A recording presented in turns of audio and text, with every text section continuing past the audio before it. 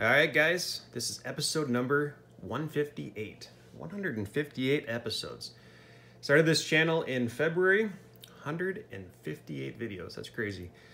So, yesterday I decided to go to the Twin Cities. I live in Rochester, Minnesota. The Twin Cities is Minneapolis, St. Paul. In the background is a picture of the Vikings Stadium, US Bank Stadium. So I decided to go to the Twin Cities and look for some local card shops. I found 3 that I was going to go to. Only had time to go to 2 because the second one was absolutely awesome. The card shop was Absolute Sports Cards, LLC. They've been open for 5.5 years. They have a great shop owner, many showcases, many player sections. That's where I found Bo Bichette. So I'm going to share with you the pickups that I got. I spent a little over $500 for all of these. Usually what the sticker price says, got about 30 to 40% off that on average. So I was happy to support the local shop, and I will definitely go there again. He says he does PSA group subs. He just got 100 back the day that I went in the shop yesterday. So I'll have to check him out when I'm in the cities again in Savage, Minnesota. Hope you guys do too. A couple Bo Bichettes. I love David Ortiz when he's in the Twins uniform. Alex Rodriguez, the rookies. These are second or third year A-Rods. I just like them in the Mariners uniform. I have no interest in Texas Rangers or New York Yankees jerseys when I see those. Even if they're autos, I'd rather focus on the Mariners. These were in bins that were 50 cents or 3 for $1.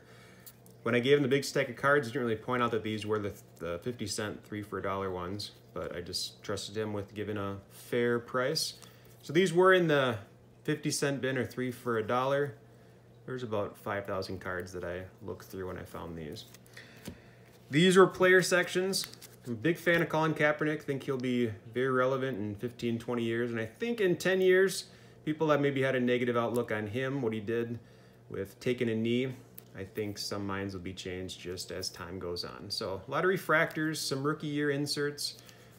I like the Prisms inserts.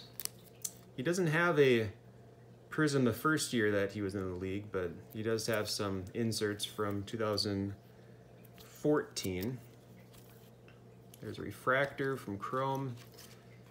So on average, I would say these were about $1.50 a piece, maybe $1.25. Got one rookie in the mix.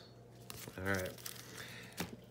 Next up, we have a Finest Garnet. I like this one because it doesn't have any of the color color like Chrome does. And it's got the peel still on. Centering, a little less on this than this, but I thought that was a cool card. Out of all the Garnets cards that I have, hundreds of rookies, I don't have a Finest, so I was happy to get that. Anything gold is collectible, so this is numbered to 50. Now, a lot of people don't look at the old players and look for a new reprint card, but I just like Warren Spahn. Some of my grandpa's favorite players. Other grandpa, not DiMaggio grandpa, Warren Spahn, different side. We got a Derek Jeter, 93 Select. Love that pose. I don't know how high he is, if he jumped off a building or he's on a trampoline, but it's a cool pose. We got Johnny Bench, numbered to 500 with Adam Dunn. Got Trevor Lawrence with the Mac Jones. Donruss goes for 30. Trevor Lawrence, 5. He's having an off rookie season, but he'll turn it around long term. My favorite set, 98 Bowman. Probably could have got this for $4 or $5 on eBay, but that's all right. Kurt Warner, he's got a Disney movie coming out about his journey to the NFL. Got an early Drew Brees game-worn jersey card, so San Diego Chargers. Might have overpaid for this, but that's fine. We got Tarazi Prism, one of the GOATs of WNBA, and the star of Space Jam 2. And then Vlad Guerrero Topps debut. This is from 2019, as it gets a little more focused. 2 graded cards that I got. Dwayne Wade PSA 8 and a Bo Bichette. Who would have thought picking up Bo Bichette? Awesome pose. And again, it was about, I've got this for about 15 bucks, which is pretty fair. Raw cards of the Stadium Club go for about 10, so getting one graded for $5 more is a good deal, I thought. And the 2 cards, so I don't have a Soto autograph. This is from 2019.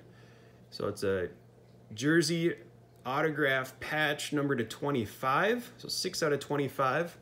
It's in the new 2021 product from Series 1. Very awesome card. Very cool, very cool, very cool. All right, and this one, man. Got 3 out of my top 5 favorite players. You put Kirby Puckett and Bo Bichette on this card, boom, that would have been awesome. But I'll take DiMaggio game-worn bat, Jackie Robinson game-worn jersey, and Ted Williams game-worn jersey. You'll notice that it says Leighton on top. If you don't know cards that much, Leighton is a company that does box breaks. They've been around one of the longest of all the big breakers that you see on YouTube. Beautiful card. That's history. So we think of 3 players that played in the 40s and 50s. Wow. And actually, Joe DiMaggio's last year was 1951. So that autograph Yankees team ball that sometimes they say 1952. Well, I know it's 1951 because DiMaggio's last year and Mickey Mantle's first year. They overlap for 1 year. Man, that's a beautiful card. So for these 2 cards right here, I paid about $220 a piece. That's about maybe about $220 a piece. It was really close to $220 a piece. And then with the rest of this was another $120. So about $550, something like that, ballpark. But oh, beautiful. It's a beautiful card. I could see this card being about a $600 card in a couple years. The one that's Trout of this goes for $500 to $700 for an autographed game-worn jersey. Obviously, Soto is not in that caliber, but he is really young, and he could be the face of the Major League in a couple years. So I thought those are really 2 good investments there. All right, thanks for watching. I appreciate it. Please leave a thumbs up, subscribe to the channel. I appreciate all your support. Have a great day, and happy collecting.